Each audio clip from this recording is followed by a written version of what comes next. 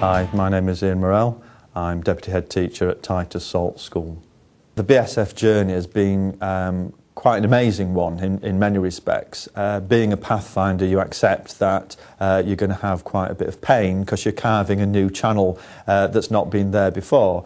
The partnership with Sun Microsystems, AMI Facilities Management, ICT and Stelgis meant we were able to think very carefully within a framework already established contractually. What could we do with this? How can we develop this? What is out there that means that we can be at the forefront of educational change and development? And that's what we're keen to be as a school, as are the other two schools in Phase 1, Pathfinder. For BSF, we want to be at the forefront, we want to be challenged, and we also want to be challenging to other people. In order to be part of a strategy for developing ICT, but also developing teaching and learning fundamentally, how can we engage with students, how can we engage staff's expertise? And the smartboard was an obvious example. Smartboard connected with a data projector offered so many opportunities for innovation, exciting, stimulating lessons. Our AST mathematics and the appointment of a community leader in ICT meant I was able to put together a programme of drop-in sessions to actually allow staff to become familiar in the use of ICT, in particular the use of interactive whiteboards and notebook software. What I found at a very early stage was those staff who initially were quite reluctant to engage with ICT suddenly realised that this was something that was quite exciting and quite innovative, and it was a means to actually transforming some of their actual teaching. And these were people who've been teaching 35 years. 7 years ago we were at 29% 5A star to C.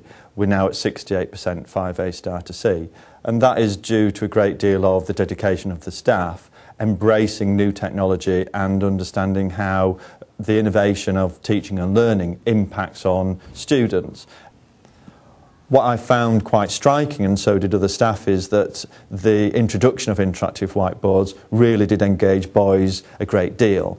As a school, we were actually part of an Excellence in Cities programme looking at the gender difference, because our boys were underachieving in relation to girls. Through the use of not just interactive whiteboards but other curriculum changes, we've actually reduced the gender gap from 24% down to 6%. Our boys are achieving much more, they're much more engaged. They were very keen to actually be able to speak to staff in the early days and say, have you tried doing it this way? What about that idea? I've seen something go on in another lesson, how about trying it out here? And the staff found that they could actually collaborate with students. The introduction of whiteboards actually had a significant change in emphasis of what was going on in the classroom. The use of airliners allows us a great deal more interactivity with students, so that feeling of having students be able to interact, coming out of their seat for the first time and being able to touch a whiteboard, although how wonderful it is, for now we're actually moving beyond that and saying, here's an airliner, you can work within groups, you can move it around the classroom, so we're developing the new technologies. I think the school prepares children for the future in so many ways, offering them opportunities that perhaps you or I would never have had at school.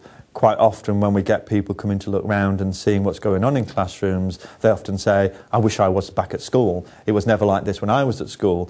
And I often say, well, I'm glad that it's not like it was when you were at school, because if it was, then we've failed in achieving what we wanted to achieve as BSF.